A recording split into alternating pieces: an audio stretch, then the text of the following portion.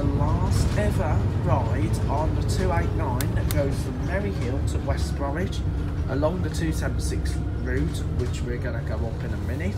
Then it's going to go through Crayley and then up to Rowley Regis Hospital, then through Oldbury and into West Bromwich.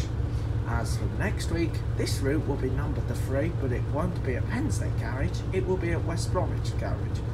This means they'll be using Scania buses, Scania Omni Cities, just like what NX buses already use on the 4M, 4H and the 4s, and even the 13s and the 11s, and also rarely on the 120, and also on the 120A, and also rarely on 120, 87 and the 74. So anyway, we're on the 289 from Merry Hill to West Bromwich, and it's a Volvo, like it normally is. Of course, today is the challenge, and this challenge we're going to go from Merry Hill to Stourbridge, where you'll probably go straight from there, but we're adding a twist, and this challenge will be doing every single bus route that are changing.